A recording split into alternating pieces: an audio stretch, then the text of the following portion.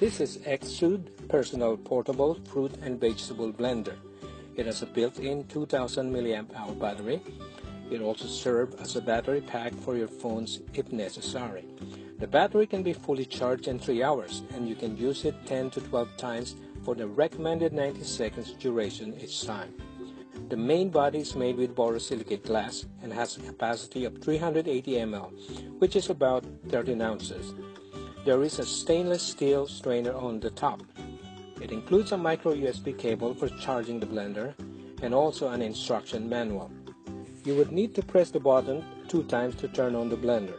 This is a safety feature to prevent accidentally turning on the blender while cleaning with the blade exposed.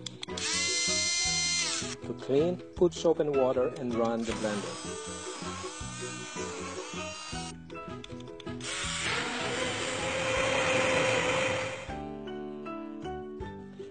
I'm testing this with apples, oranges, and kiwi. Make sure to cut them in small pieces. The blender will automatically stop and will have a red blinking LED when it senses that it is jamming. The same thing will happen if it's too thick.